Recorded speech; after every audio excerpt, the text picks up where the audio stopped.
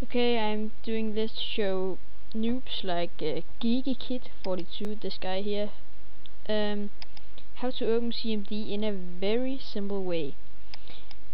The first thing you do is to push the Windows button and keep it in. It should look like that down here. And then push R. In here, in this box, you write CMD. Okay, now you got your CMD, and that took around 5 seconds to get that open. If you restrict it and you want your CMD getting up, make a text file, call it cmd dot bat. Yes. Then you say edit, and then you say start cmd dot exe. Enter.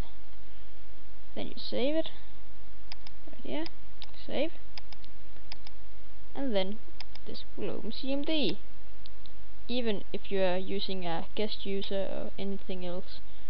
Then that's very simple. And now you know. Bye.